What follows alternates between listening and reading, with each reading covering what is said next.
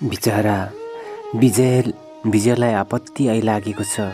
आफ्नो श्रीमती र साली नानी मिलेर विजयलाई सागरले दिएको 10 लाख रुपियाँ पैसा खोसाखोस गरिरहेका हुन्छन्।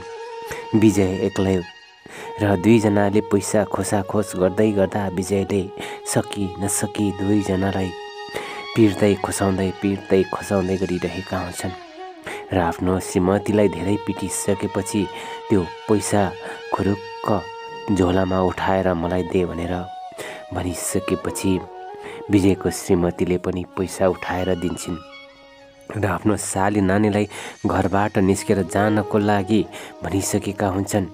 आइन्दा यो घरमा बसिस् भने राम्रो हुनेवाला छैन भनेर विजयले आफ्नो सालीलाई भनिरहेका हुन्छन् र विजय त्यसपछि आफ्नो काममा आफ्नो ड्युटीमा लाग्छन् र विजयले गाडीमा धेरै कुराहरू सोचिरहेका हुन्छन्।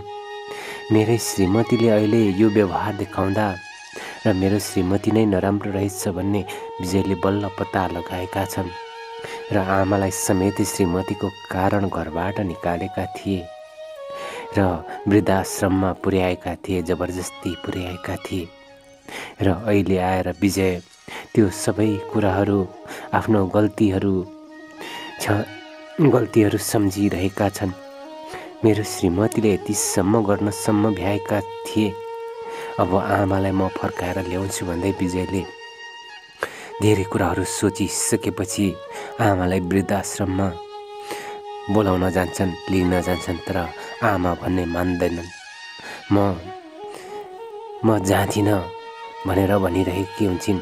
विजयले भनिरहेका थिए, म मर्दा पनि तिम्रै काखमा मर्छु छोरा भनेर भन्नुभएको थियो, त्यही भएर म लिन आएको हुँ। आमा जाउँ न जाउँ भनेर भन्दा समेत आफ्नो आमाले नमानिसकेपछि विजय भने रुँदै बिन्ती बिसाइरहेका हुन्छन्।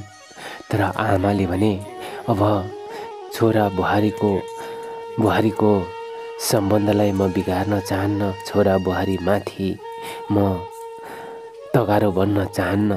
आखिर म छोरा बुहारीको म घाँडो बनेको थिएँ, आज आएर म वृद्धाश्रममा बस्ने बानी बसिसक्यो मेरो, अब यहीँ बस्छु भनेर विजयसँगै कुरा गर्दै विजयको आमा भने भागेर अर्कैतिर जान्छन् र यता सागर र कान्छी भने भाडा खोज्दै जान्छन्। खोज्दै जाँदा भाडा फ्लाइटै मात्रै दिने भएपछि फ्लाइट लिने कुरो भएन दुईजनाको लागि। त्यो पनि महँगो पैसा कहाँबाट ल्याउने, कहाँबाट तिर्ने, कसरी तिर्ने भनेर खोज्दै जान्छन् र 2-3 ठाउँ खोजिसक्दा समेत फ्लाइटै मात्रै महँगो भाडा मात्रै भेटिसकेपछि त्यहाँबाट गइसकेपछि अलि पर पुगेपछि दुईजना बसेर कान्छीलाई दबाई औषधि पानी खुवाउँछन्। त्यसपछि सागरले भने, कान्छी तिमी यहाँ बस्दै गर, म कोठा भाडा खोजेर आउँछु भनेर सागर कोठा भाडा खोज्न जान्छन् र 15,000 रुपियाँ प्रति महिनाको लागि सागरले 2,000 रुपियाँ पैसा दिएर कोठा रोकेर आउँछन्। आजबाट त हुँदैन, भोलि चाहिँ आउनुहोस्, भोलिबाट बस्न सुरु गर्नुहोस् भनेर भनिसकेपछि सागर कान्छी भएको ठाउँमा फर्किन्छन् र फर्किँदाखेरि सागर कान्छीलाई एकजना बुढाले धेरै ललाइ फकाइ गरिरहेका हुन्छन्। तर कान्छीले भने हामी श्रीमान श्रीमती छौँ भनेर भनिरहेका हुन्छन्। ती बुढाले भने भनिरहेका हुन्छन्, होइन तिम्रो पनि श्रीमान छ र म त कोही कसैको सहारा नभएको, बिहे नगरेको बुढी कोही बुढाले छोडेको होला भनेर म त भनेको भनेर मेरो घर पुरै खाली छ, म तिमीलाई त्यहाँ सहारा दिएर लिएर जान्छु भनेर भनिरहेका हुन्छन्। तर सागर आइपुगेपछि त्यो बुढा भने भाग्छन्।